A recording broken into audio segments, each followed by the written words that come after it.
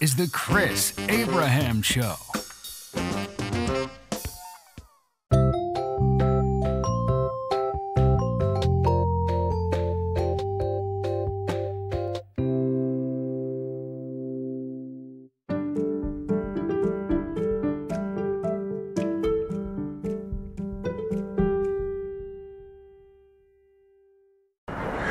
Hey, welcome to Season 4, Episode 23 of The Chris Abraham Show.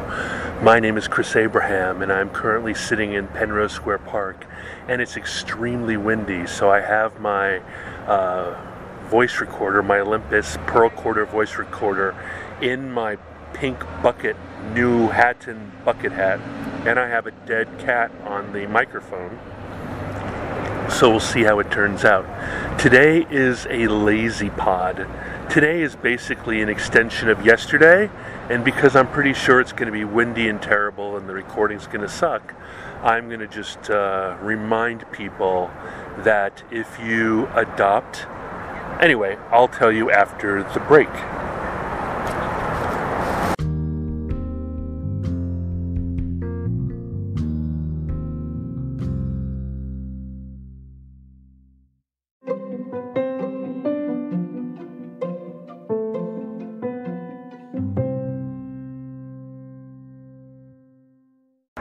Welcome back. This is Chris Abraham, Season 4, Episode 23.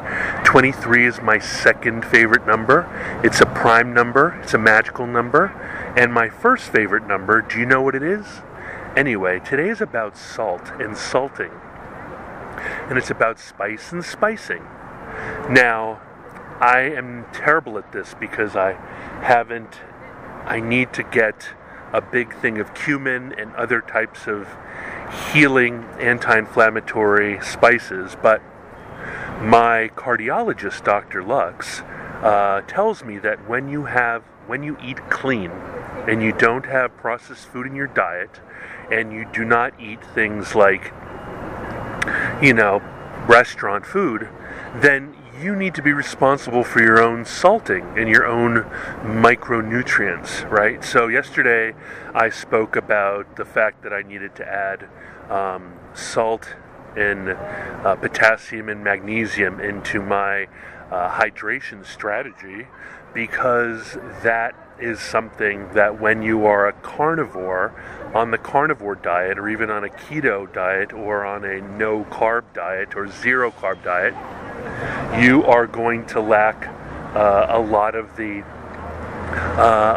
things that you naturally get in an omnivore's diet. And the reason why the government lied to you about a low sodium diet is because they were lying to you by not lying to you. They didn't say all the food that you eat is so high in sodium you shouldn't add any more sodium into your diet.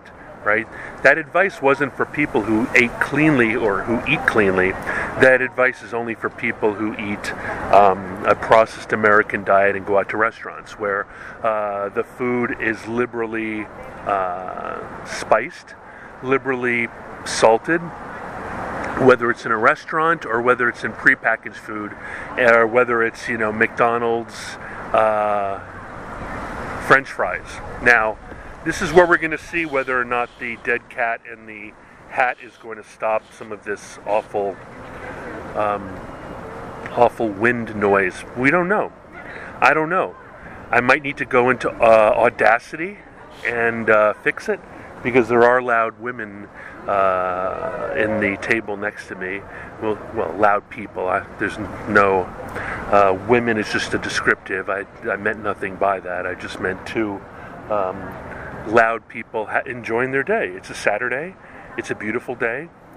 We're in a park, and they have every reason to speak loudly and be happy as anybody does. And I'm talking into a pink bucket hat, talking about salting.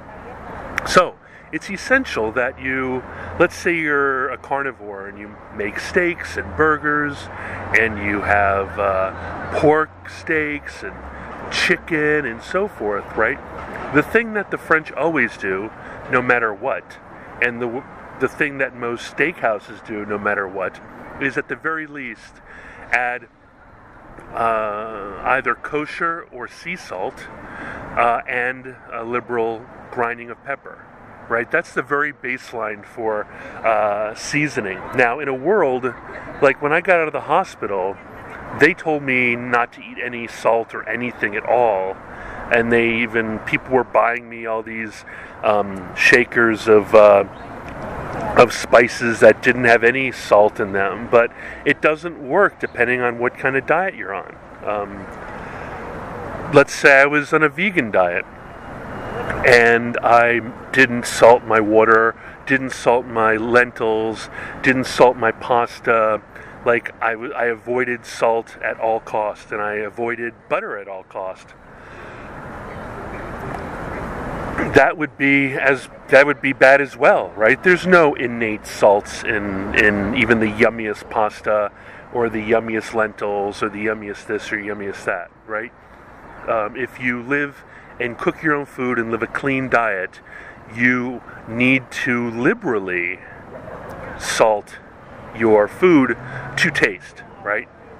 Here's another secret that nobody ever tells you, my parents didn't even tell me, is that in Italy, when people make pasta in pasta water, that pasta water is supposed to be as salted, as saline as the ocean. It's not supposed to have a pinch of salt in the water. It's supposed to have a handful of salt in the water. Which is why pasta water is such an important ingredient for other things, because it's got the various and sundry starch from the pasta, but it's also got the salting from the brine. In other words, you're supposed to cook water in brine. Cook pasta in brine. So I really think while you should talk to your doctor, I think you should do the research and decide whether or not you need to, if you are eating food that doesn't come with its own spicing, I would say that probably things like, Tasty Bite Indian food or other types of prepackaged food and so forth, I would say that those probably already have plenty of salt in them. What's important to do is to make sure that if you eat clean, if everything you have is from not packaging but from raw, you have a bag of flour, a bag of whatever, a cut of beef, etc. You need to add to that. You need to liberally salt that in order to get the kind of electrolytes that you need to be able to survive healthily. Things like extremely low carb or no carb or keto or carnivore diets. That's it. Hopefully you can hear me over the crazy wind. It's such a beautiful day. I didn't want to do it indoors. I didn't want to find another place. I want to see if I can use a bucket hat inverted and a dead cat, or what they call a sound muff, to make this a viable episode. And if it's not, then it's a junk, lazy episode anyway. I love you guys. I'll be right back.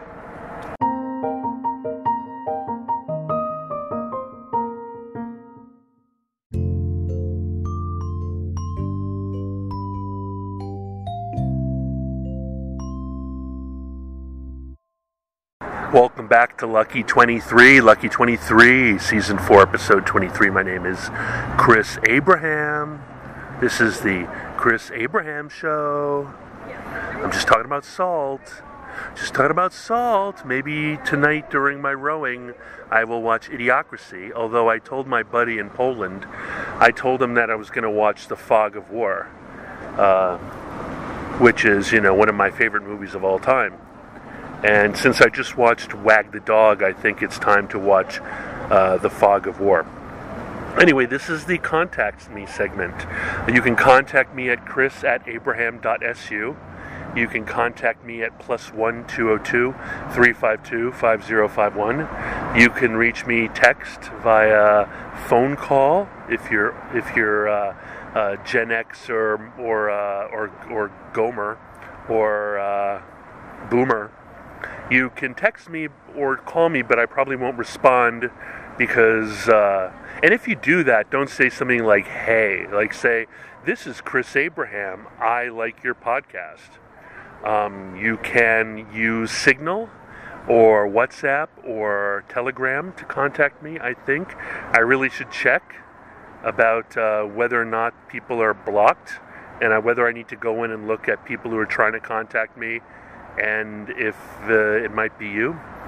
I'm youtube.com/Chris Abraham. I'm facebook.com/Chris Abraham. I'm twitter.com/Chris Abraham. I'm instagram.com/Chris Abraham. I am, what else? Chris-Abraham.com is my Tumblr. Nobody uses that anymore. LinkedIn.com/in/Chris Abraham. And I think that's it. I am noagendasocial.com/@Chris. I am girovic.su/@Chris. And I think that might be it. Anyway, love you guys. I think it's 23,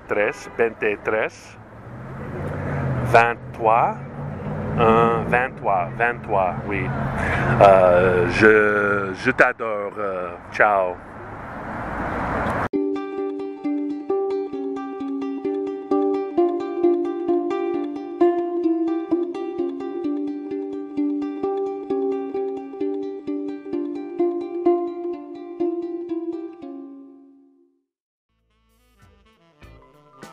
Thank you for listening to The Chris Abraham Show. Make sure you subscribe so you don't miss any future episodes. Until next time.